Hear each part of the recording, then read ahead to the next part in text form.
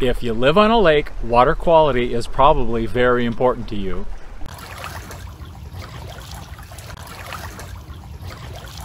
Nutrient pollution flowing into the lake is the biggest reason for declining water quality, and the biggest culprit there is phosphorus.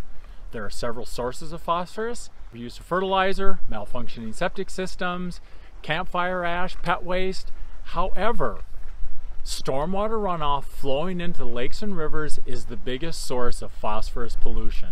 Stormwater runoff is any form of precipitation in large enough quantity that causes it to flow over the ground rather than infiltrate into the water table.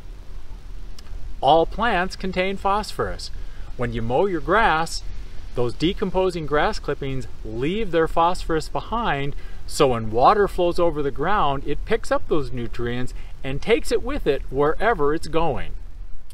If you're serious about water quality, you're going to have to deal with stormwater runoff on your property. Fortunately, there are several actions you can take.